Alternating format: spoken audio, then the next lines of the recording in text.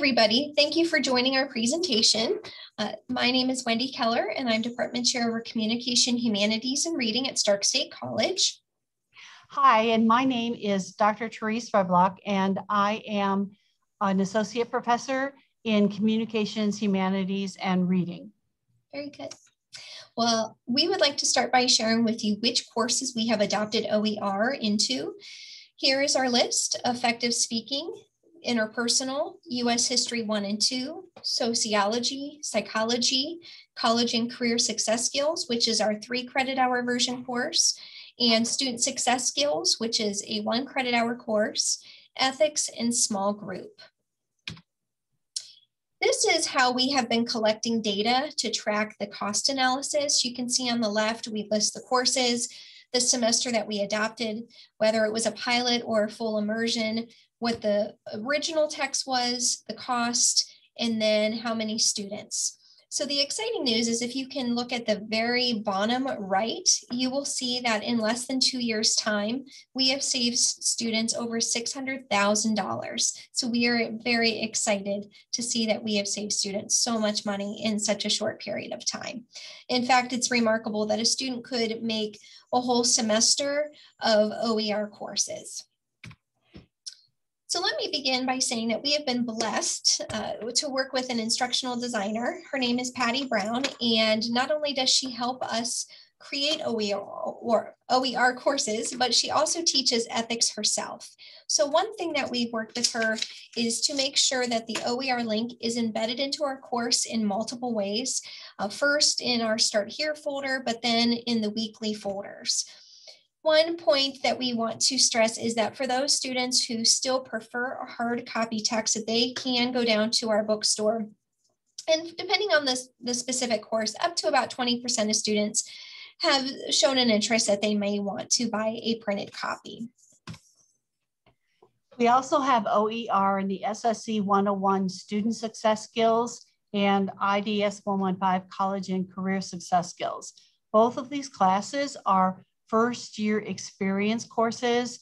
The SSC 101 is 1 credit hour, and it focuses on note-taking, reading, communicating, as well as a heavy explanation of all of the resources that are Stark State College specific, versus the IDS 115, which is a 3 credit hour course, and it's much more specific towards the actual skills that the students need that their careers are going to require.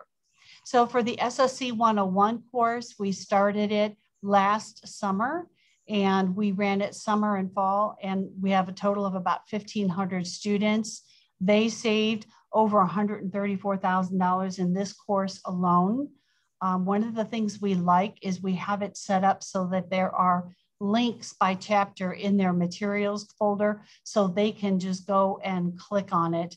And because of the way the OER text was set up, it was easy for us to align the chapter and the assignment objectives to our own course learning objectives. And one of the things that was nice also is it gave Patty Brown, our e-learning designer, she was able to go in and use the 8-week web version, so the fully online version of the course, as a template for other courses that were 8-week across the college. And we just a few weeks ago were able to get the 16-week web version approved by Quality Matters as well. And now we have a 16-week template for her to follow. So as far as assessment is concerned, in the left-hand side, you'll see the course learning objectives. On that second column, that was a hard copy textbook, and you can see these are the assignments that we used as they correlate to each course learning objective. In the middle column, from spring of 2016 to spring of 2020, we did use an ebook for this course. It was cheaper for our students by probably 50%. However, there were a lot of glitches. Sometimes the website was down. Sometimes the students had difficulty logging in. Sometimes the teachers had difficulty logging in. It was never what we consider to be our best choice. And once the OER opportunities became available, it was not difficult for us to move over to an OER version, more than anything because of the cost and the easy way to maneuver within the textbook. And you can see on the right-hand side that we just started in the fall of 2020 with the OER course itself. And these are the assignments we used as they correlate with the course learning objectives for assessment fall 2020. So when we use the traditional text, we had, these were the percentages for assessment for each one. They're called general learning objectives. We changed the name to course learning objectives for alignment.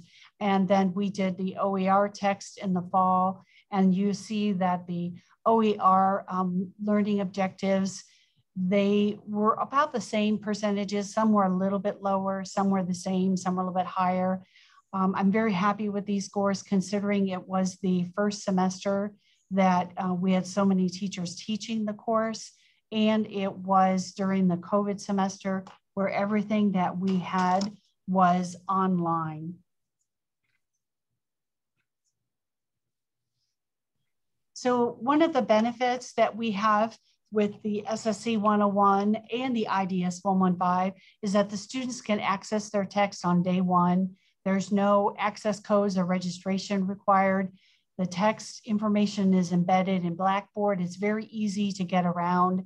There's really no troubleshooting needed, since all students have to do is click on the link that corresponds with that particular chapter. And here's a copy of what the students see right away whenever they click on the chapter 1 link. So the IDS 115, as I said before, it's the same procedure as far as SSC 101. We have an additional 600 plus students that we are anticipating for summer and fall, saving them $76,000. One of the things I like about the IDS 115 text that we are able to find in the OER is all of the materials that are available in Google Doc formats as well, because we have a lot of high school students who take this course. In Ohio, it's called College Credit Plus, for those of you who do not teach in Ohio, where the students take this course and they can earn college credit that's transferable to other Ohio colleges and universities on the Ohio University system. It also aligns with the Ohio Readiness Seal skills for high school students. It is just one of the areas where the students can get this skill. They do need a total of 3. So from a course, from volunteer work, or from their job. Okay. Also, we are very excited that we worked as a collaborative team, all the full-time people, to adopt actually 2 OER textbooks. So we use about 95% from one textbook and then a chapter or 2 from another text. And we worked together, we divvied up the work.